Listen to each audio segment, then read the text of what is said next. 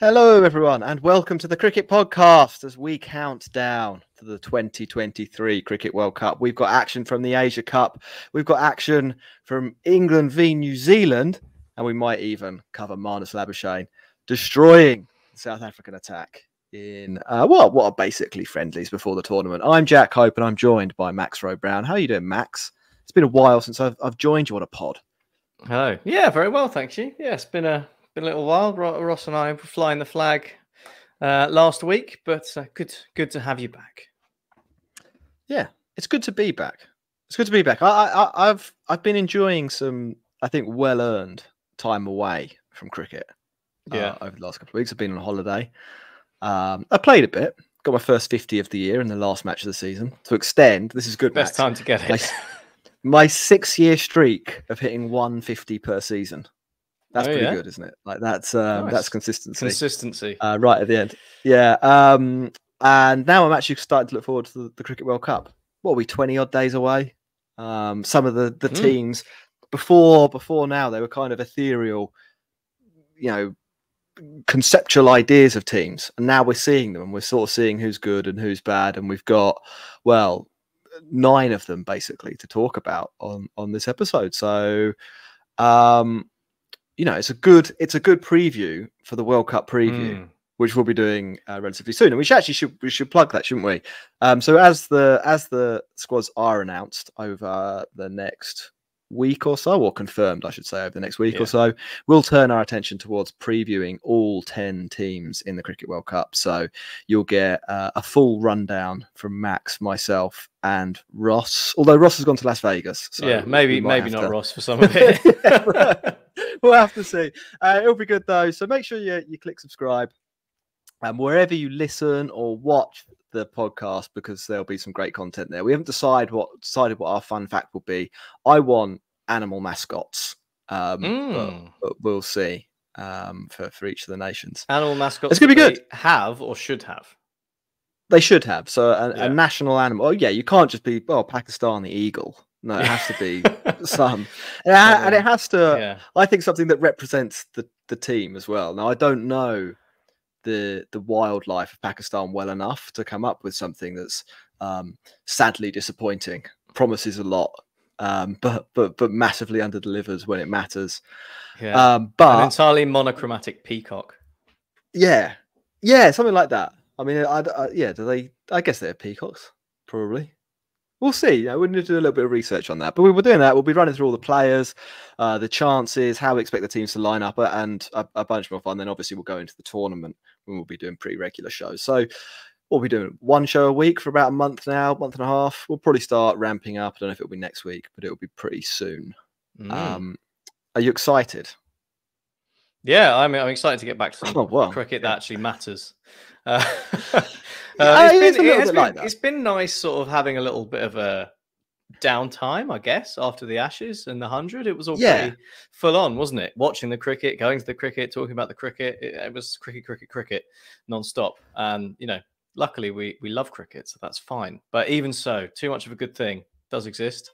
So it was nice to have a bit of downtime. But I'm sort of, I'm lacking something now. And I'm ready to get back into the next thing.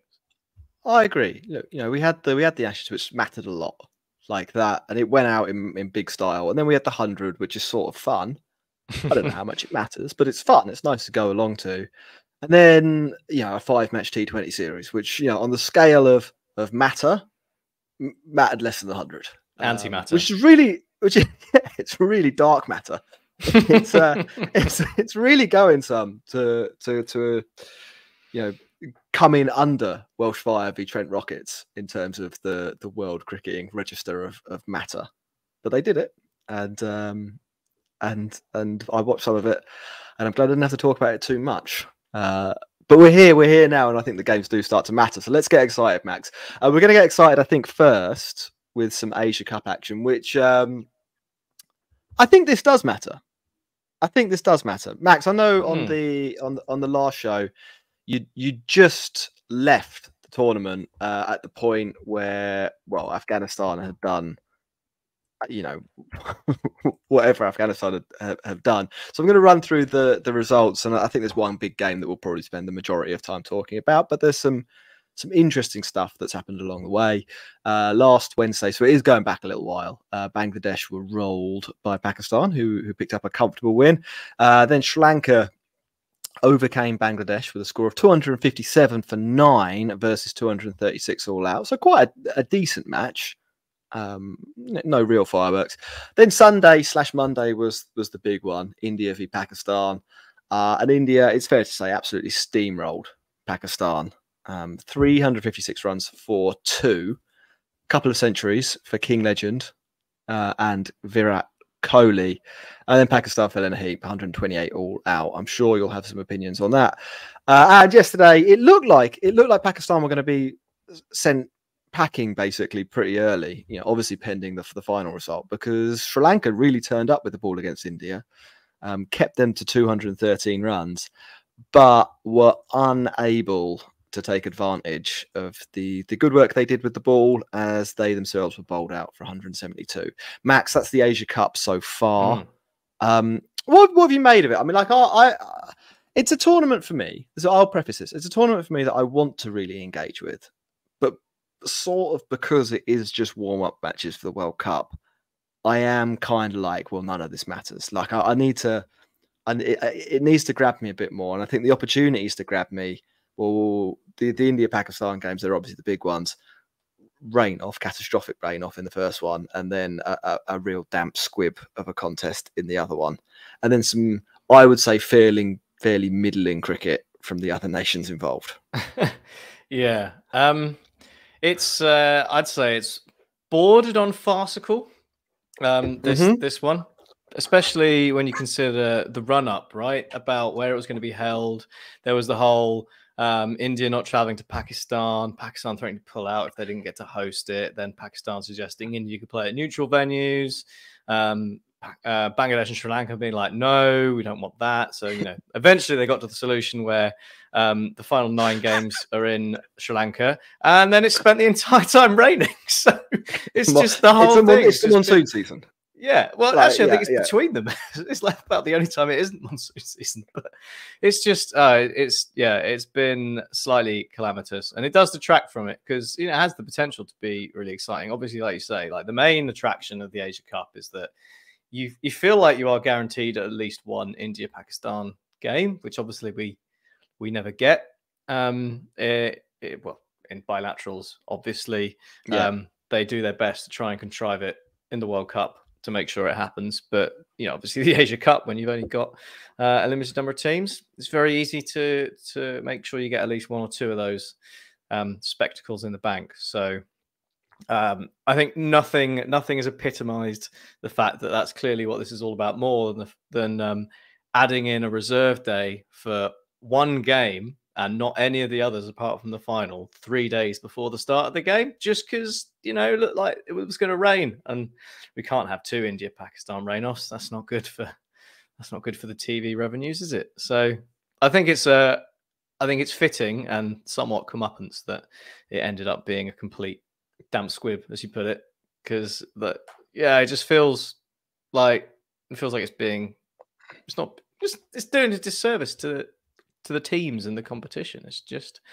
a little bit ridiculous in the way it's been run. But I would agree. I would agree. I mean, I think obviously commenting from afar here, as I said, it's not a tournament for this iteration which has massively grabbed me. I've watched some of the cricket and it's been okay, and I've kept across the results and so on. And I know, like, if you're an India fan or a Pakistan fan or Sri Lanka, Afghanistan, Bangladesh fan, like, I'm sure that there are narratives and you want to win. It's a real good chance to get one over on your rivals, if nothing else. But it's that thing again, isn't there? Like, and I think you're sort of touching it. Fast is the right word.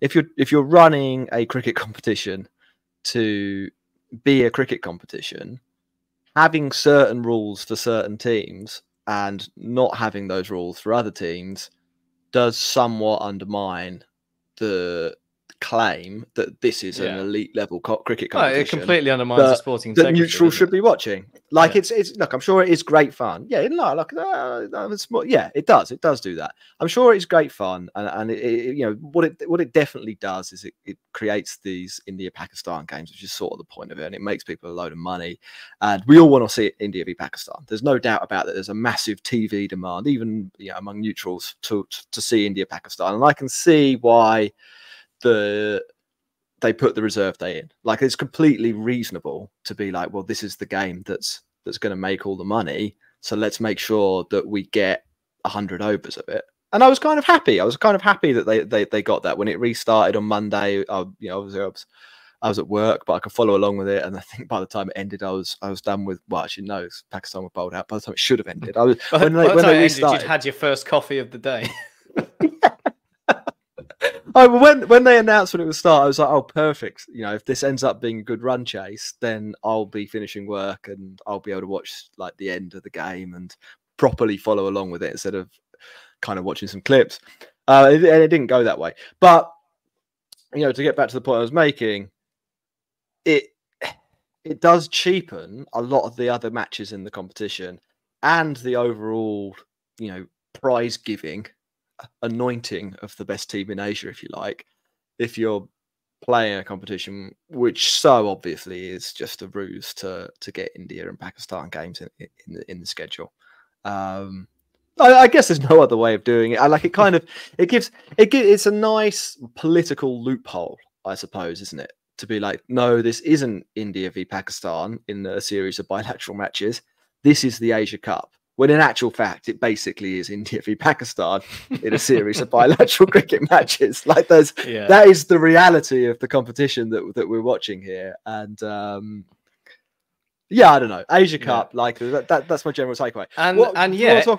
Despite games. Well, I was going to say, despite it being a bilateral series for India and Pakistan, as far as I'm aware, India-Pakistan final never happened.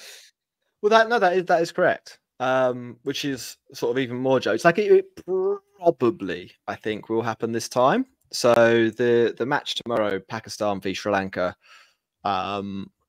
you would probably say that Pakistan are the favourites for that. And indeed, I've just checked the win predictor in advance, which says that Pakistan is 66 to 33. That's extreme. 34.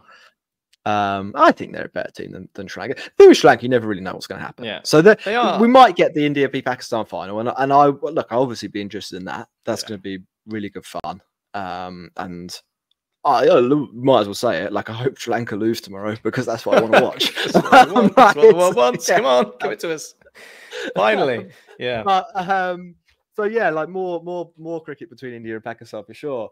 But yeah, I don't know. Do we want to actually talk about any of the games? Because there has been some cricket. I ran through all the scores a moment ago. I've got some thoughts on the different teams. Maybe we want to talk about the different teams. Yeah, I mean, yeah. Well, let's do that, because obviously it's the spectre of this show is it seems to be World Cup warm-ups, and I assume that's all happening under the umbrella of how everyone's looking. So let's sure. Well, we can also tie it into how the table stands. If you've not been following along, and you probably worked it out when I explained the results, but there's 4 teams in the Super 4. Bottom and now eliminated are Bangladesh, who have lost both of their matches. Max, I've actually been quite disappointed with Bangladesh. I had them in my early running, kind of after the England series earlier in the year, as in with a really good shout. Probably not in the top 4 teams in the World Cup race, but in with a very good shout of disrupting that. And I have been quite disappointed. I thought they'd sort of turned a bit of a corner. Thought their bowling attack was a bit more diverse. I thought the general athleticism in the field was up. And I thought that their batting was probably going to be reasonably dependable in Asian conditions. As it has happened, I think they've only won 1 game in the tournament, haven't they? They beat Bangladesh. Afghanistan, sorry, yeah, but Bangladesh have beaten themselves probably as well. in this tournament. Any thoughts on Bangladesh from this series of matches so far? Yeah, I think what will be disappointing for them is how badly they lost the games that they lost. Obviously, they made it through to the Super Fours, but again, just by virtue of beating Afghanistan, essentially. But I mean, you look at the Sri Lanka game in the original group. You know, they lost. They scored 164, lost by 5 wickets. They got pounded by Pakistan in the first game of the Super Fours. Sri Lanka game was a bit closer, but they've not challenged, and I think you might expect Bangladesh maybe not to take down the big boys, but at least give them a scare. They tend to be pretty good at that. One, whether it's with the ball or the bat, they have weapons that can damage you, and especially in Asian conditions, they've got promise, but it hasn't turned out that way, and I think that is a little shame going into the World Cup. But I think both them and Afghanistan, I was thinking one of them would throw a cat amongst the pigeons, so to speak, especially with Sri Lanka, with the injuries. I mean, we're jumping about a bit here, but like with the injuries that Sri Lanka were coming into the tournament with, Hasaranga, Kamara, to basically their main weapons, it was a real opportunity for both of those sides to actually step up and be like, we can be number 3 in Asia. And particularly with Afghanistan on the batting side, I feel like they'd shown a bit of promise, because that's their weakness, isn't it? Afghanistan's bowling is good. It's got pace, it's got Rashid Khan, it's got Majib. They will cause people problems, but you never back them to chase down a score. And there was that game against Pakistan in the warm-ups, wasn't there, where they nearly won it. The hundred from Gurbaz, 9 wickets down. Pakistan chased it. All sorts of craziness, mankads going on. Crazy game. And that was like, you're thinking maybe they've turned a corner. Maybe Gurbaz really is really good. Maybe Afghanistan have got some batting. And they've come into it and completely flopped as well. So I think between them, both sides going to be really disappointed with their showing. And it's I guess it's a shame, isn't it, for cricket as a whole in Asia, that the competitiveness isn't quite there. But the flip side is Sri Lanka. I guess they're the positive story in all this. Yeah, I think. Well, I don't know. Yeah, yes. I think Sri Lanka are the flip side, but I would like them to have beaten India yesterday. Yeah, like that's. I think it's fun being wildly unpredictable, but like you sometimes got to sort of finish the job and claim a real scalp. Yeah. Finish your meal. I think that's a good way of putting it. And I think they kind of had the opportunity to do that yesterday and didn't. There's definitely a few bright signs for them though. Like they've got, as you said, they've got a couple of injuries. They're not really playing at full strength here. I think the batting might be bad. But did you see the guy who ran through India? And I'm gonna get this name wrong. Welalaga. Yeah, I got it right. If you had I'm either we both got it right or we both got it wrong. Okay, I'm not going to put my money together on either. There's a few things like that have emerged, and Tikshana's in the mix, isn't he? And then Hasaranga. There's a real fear factor, I think, to the Sri Lankan bowling. If it's turning, don't want to play him. Based on what you've seen in this World Cup, do you think in this World Cup, in this Asia Cup, do you think the batting can support? Like, I actually think that Sri Lanka have got the bowling that people think that Afghanistan have got. I rate Sri Lanka quite significantly above Afghanistan in pretty much all facets of the game. But I still don't know if their batting's quite good enough. Max, am I right? Yes. In a word. I mean, the India game's an example, failed to chase down 213, and even that was, thanks again, largely in part to Welalaga, who hit a quick 40 odd. They're a side. They're like in limbo, aren't they? Their batting is perfectly good enough to completely dismantle associate nations, and make sure that they're clearly good enough to play in the World Cup. But as soon as they come up against an Australia or a South Africa or an India, they're going to get completely blown away. And I would say the same against Pakistan as well. But the difference is with the Pakistan that they're going to play tomorrow is that they don't have Haris Rauf and they don't have Naseem Shah. So if they can negotiate Shaheen Afridi, then they've got a chance. That's why I think the 66-33 is probably a little bit too much in Pakistan's favour. I'd be dialing it back to maybe 60-40 because those injuries for Pakistan, they're big. I mean, those three paces are huge, and if you lose two of them and you're bringing in it's Dewani and Zaman Khan, it's not even close to the same thing. So they got hope, but yeah, batting still the weakness. You're still waiting for someone to just sort of be the glue in that top order, and it's always chop and change. Yeah. So let's move on to Pakistan. So basically, it's a winner takes all in terms of playing India in the final match between Sri Lanka and their questionable batting, and Pakistan and their questionable injury situation. It sounds like Haris Rauf and Naseem Shah are done for the Asia Cup, which makes a lot of sense, really, with the World Cup round the corner. I don't think we know for sure what the injuries are. Flank is what I've heard. Flank. I think that's a cut of beef. Yeah. So, like, who knows what that injury will be. I'm not really sure what to make of Pakistan. I think they're probably not quite as good as I thought they would be in this tournament. I thought playing at home and maybe being a slightly more settled side going into this tournament made them slight favourites, even over India for the Asia Cup. And I've been pretty much proved wrong on that front. And the game they played on Sunday, I mean, that's got to be one of the worst India v Pakistan games of all time, right? Hasn't it? It rained. It was really slow. India batted pretty well, but without doing anything where you were like, wow, this is amazing. It was like, that's a very...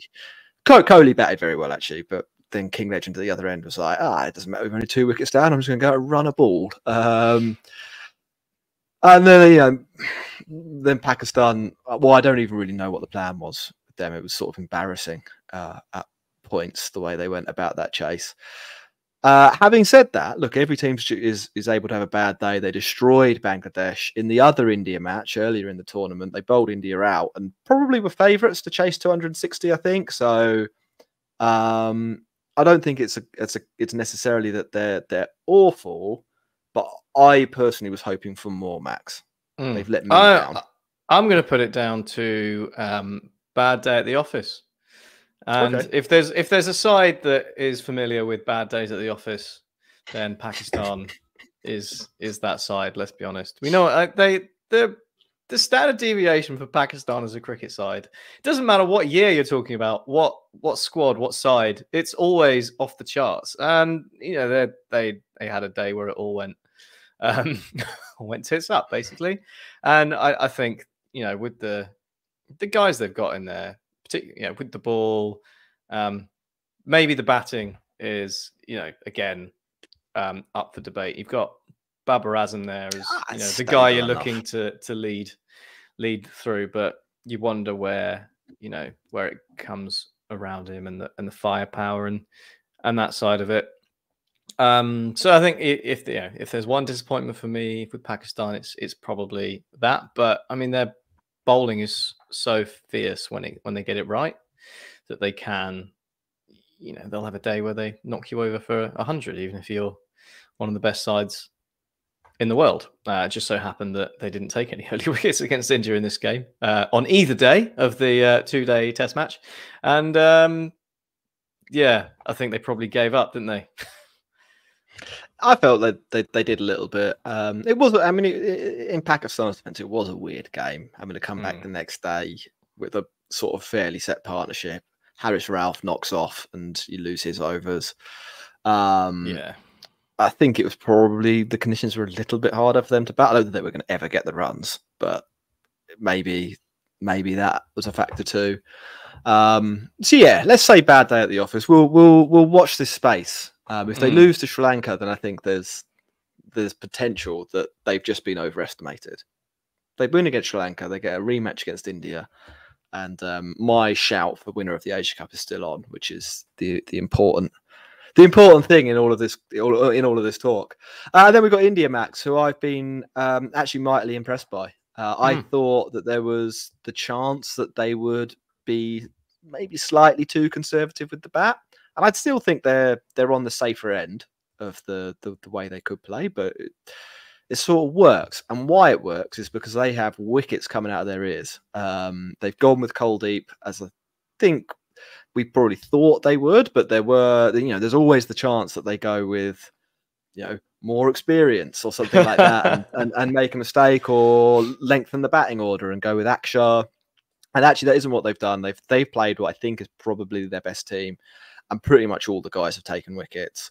And I think, particularly with the ball in hand, they just look a little bit better than everyone else in this tournament, and actually, maybe edging slightly further ahead than just favourites to definite favourites. I don't know if that would jive with your take for the World Cup. The World Cup, yeah. Well, for both tournaments, really. But I am still unconvinced on the batting in terms of if they get into a situation where they need to chase down 370 plus. That's a lot of runs.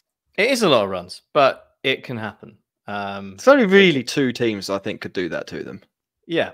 No, I think that's absolutely fair. I mean, it's like they have to beat one of them to win the World Cup. I'm not for a moment suggesting that they're not going to make it through to the semi-finals because they're going to get 5 different teams are going to pile up 370 and they're going to fail chasing it. I mean, in terms of looking at ways in which they won't win the World Cup, right? So a semi-final game, a final game, where they come up against Australia or England and it all falls into place. And two of those guys score quick hundreds, and then India, up against it. Do they have the players that can chase down that? Well, do they have enough of those players who can chase down a score like that?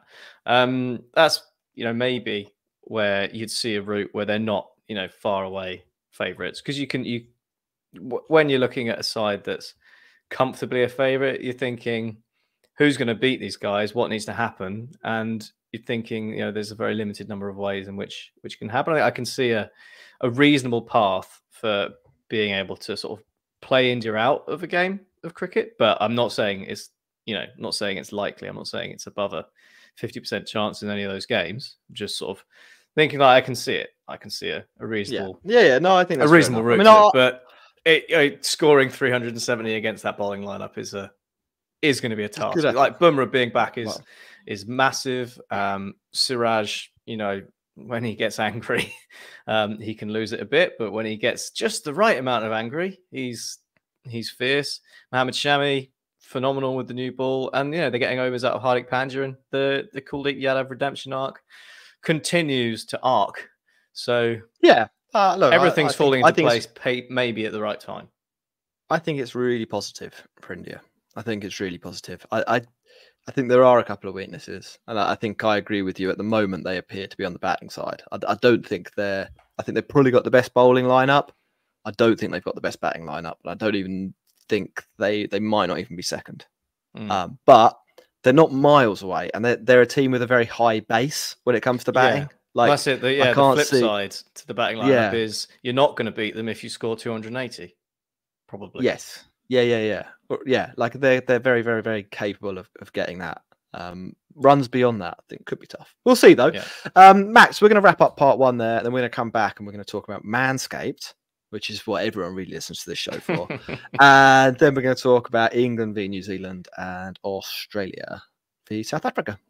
Lovely.